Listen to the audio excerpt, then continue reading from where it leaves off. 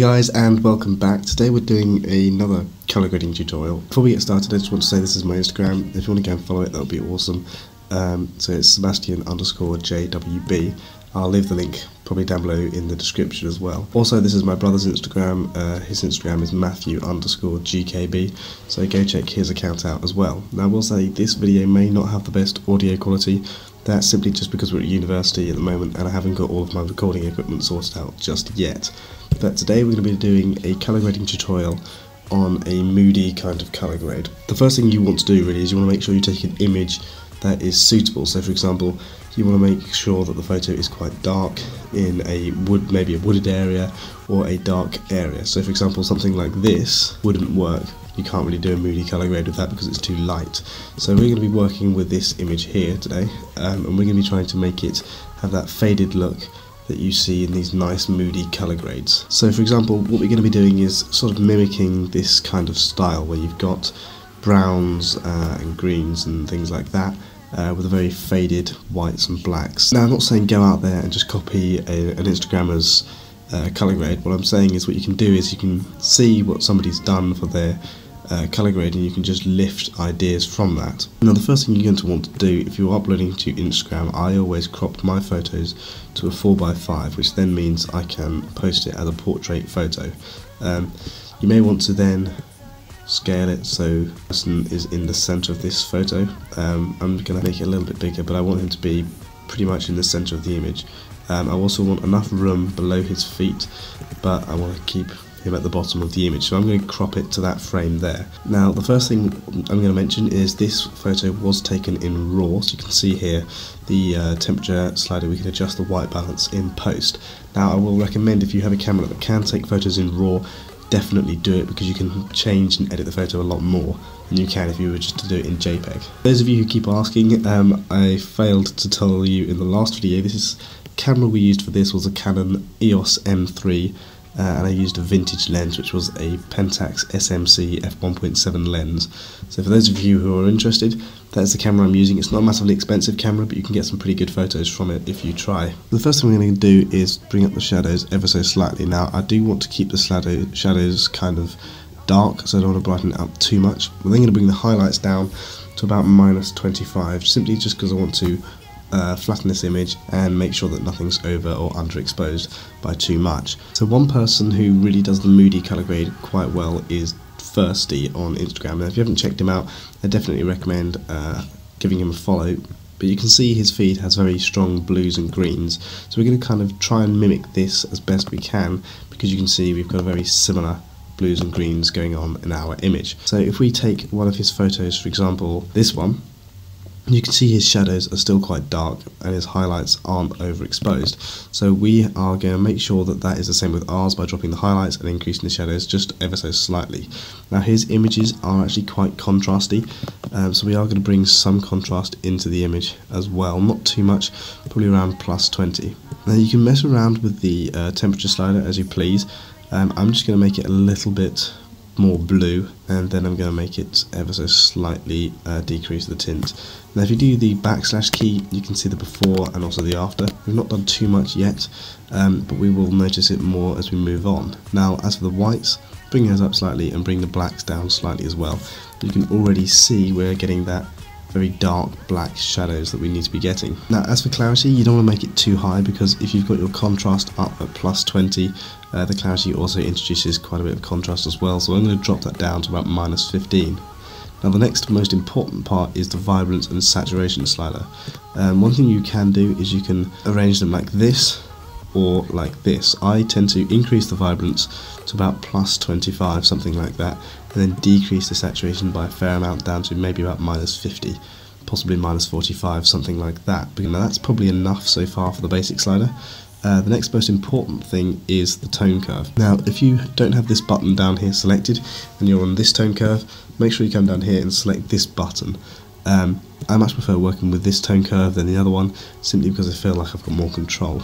And all we're going to do is we're going to make a simple S curve and then add the fade in on this. So just pull up the highlights and then bring down the midtones ever so slightly, and then you want to just fade out the highlights and you want to fade out the shadows just by pulling it back and up a bit. So you can see you can actually introduce quite a bit of fade in this image just because it is so dark.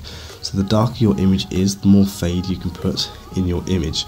Now this is all a matter of personal preference and how much fade you want. I personally like introducing a fair amount of fade, but you can see once I've done that you then lose detail in the shadows, so you may then want to come back up to the basic slider and just open up the shadows a little bit more and possibly increase the exposure as well. Okay, so far I am pretty pleased with this tone curve. I've had to be quite gradual.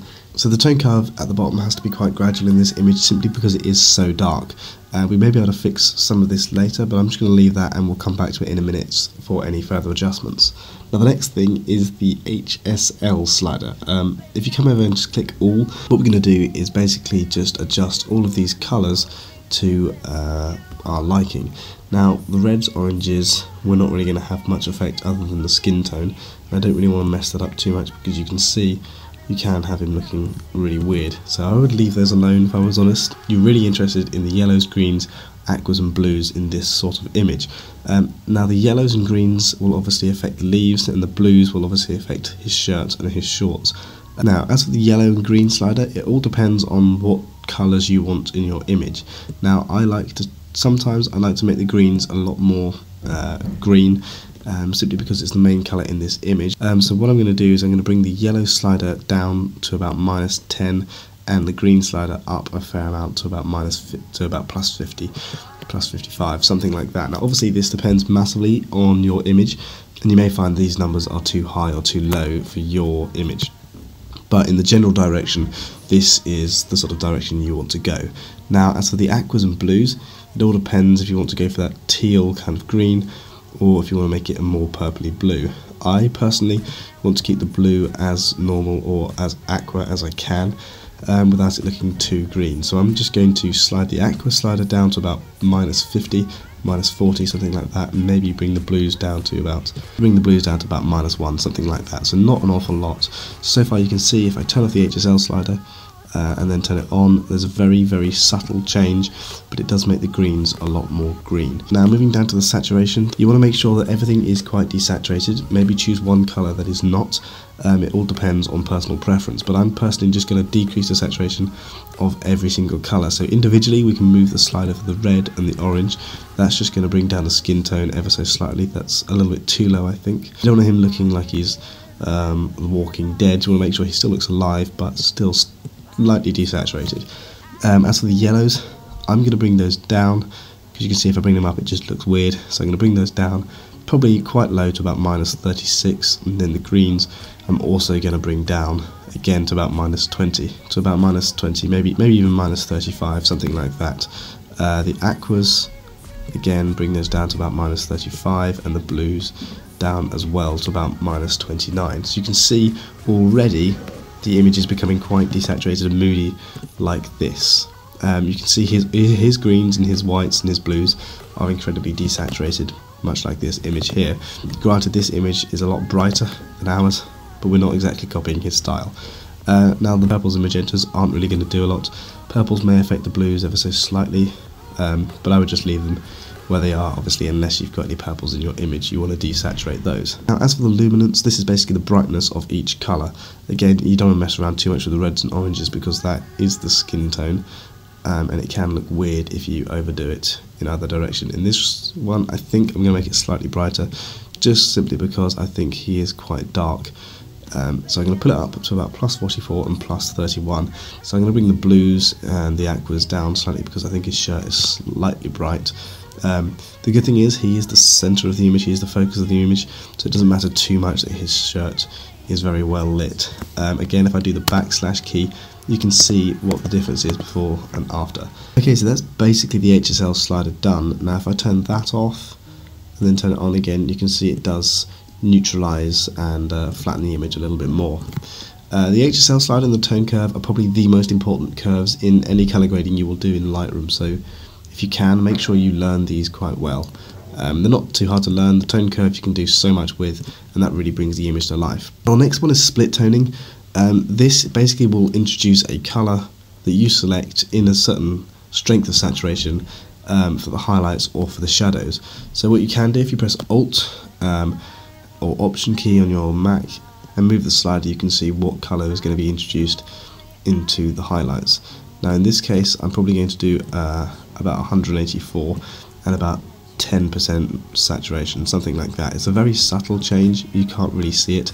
And as for the shadows, I'm going to make it sort of a greeny blue if I can, maybe around 170, possibly 196. Bring the saturation of the shadows up maybe to about +7. I will then head back to the HSL slider and just increase the red saturation again and the orange saturation, just because it has got rid of some of the skin tone in the split toning curve. Now as for detail, you really don't need to mess around with this at all unless your image has got lots of noise, and in that case put in noise reduction. But in this image I'm just going to leave the sharpening at 25% and then move on from that. I think that's perfectly fine. As for lens corrections, again, really you don't need to do this. If you've got a weird distorted view, you want to come into enable profile corrections, you want to find your camera, select the lens, and it may or may not correct certain amount of warping. You can see it does something slightly in this image. The next thing is vignetting. Personally, I don't like doing too much vignetting. As for this image, however, I think it's quite nice to introduce some vignetting. So I'll bring it down to about -25 and up to about 77, maybe even 100% feather. It's a very subtle amount of vignetting, but personally I think it helps focus on the center of the image. If we don't have it on, our eyes can be distracted and brought up to the lighter parts of the image here and here. So I'm going to put that on and have the feathering up to 100%. Now camera calibration, again, you can mess around with. You can make the blues more green, you can make the reds more brown. So for example, if we did the curve like this, we're going to get a teal and orange look. If you haven't watched our last tutorial, we cover that in more detail. But one thing you can do is just come in and adjust it if you want to introduce more greens, which I think I'm going to do. So I'm just going to bring that up to about 13, 18, and then I'm going to decrease the saturation on that. As for the red primary, I'm probably going to leave it alone. I don't want to mess around with that too much. Green primary, probably going to leave that as well. Maybe I'll bring it up ever so slightly and drop the saturation again. And then, so you can see if I turn the camera calibration off and then I turn it back on again, it just has that last little touch of increasing the green. So if I make this full screen, see, this is the final image. I'm not really sure what's going on up here with the image. Not really sure what's happening up here, but this is basically what the final image looks like. Can do. So if we just look at the before by pressing the / key and the after, it really does have a dramatic change to your image. Then you could do something, for example, I think his face I think is a little bit too dark, so I'm just going to click on the radial tool here, and I'm going to click and draw and then just drag a circle over his face. Scroll down, click on invert masks, it will make sure we're only selecting the area inside the circle, and I'm literally just going to bring up the shadows. So maybe bring up the highlights as well, possibly the exposure. One thing you definitely should do if you're happy with your color grade is come over to presets here, and you just want to call it MOODY color grade. Make sure all of the right things are selected down here, and then you just want to click on create. One thing I will mention when you do that, be careful of creating it with your basic slider exposures sorted, because obviously for each image you are going to need to adjust the exposures because it may be lighter or darker. This is another image I took the other day, a slightly different image, and this preset may or may not work for this image simply because we've got very bright highlights and very dark shadows, and it may not be able to cope. So we're going to click on the color grade we've just made, and it'll probably make it very green, and we may need to adjust that. Okay, so this is the color grade. You can see it has made the picture incredibly green, and it's actually quite a horrible looking green, and I have a feeling that's mainly just because of the split toning. So we're going to come in, we're just going to adjust the image, so I'm going to crop it about there, and then I'm going to come into split toning. If we turn off split toning, you can see already it does begin to sort it out slightly. I think the aquas are probably a bit too low, and you can basically just come in and adjust each part of the image. Maybe you can add a bit more fade to the image if you want, something like that. Then you can change obviously the white balance. If you think there's too much green, pull up the magenta slider just to pull out some of that green. One thing that does look nice if you do have moody images is to go onto the gradient tool and literally just pull it over your highlights, and you overblow your highlights. Sometimes it does look quite cool, and then if you desaturate them as well. This is a very rough color grade for this image, but this does prove that once you've made a preset, it doesn't take much longer to then colour grade your images. All you need to do is create a preset, take your photo and then select the image that you are going to colour grade, and just select your preset, and there you go, your image is basically colour graded. All you need to do is make a couple of minor changes at the end. Okay, so that's it guys. I hope you did enjoy this video. I hope this gave you an idea of how you can colour grade your photos in a moody style. But if you do enjoy this video, don't forget to leave comments down below of any more colour grades you want to see and any other tutorials. But I'm going to cut this guys. I will see you in the next video. Live long and prosper.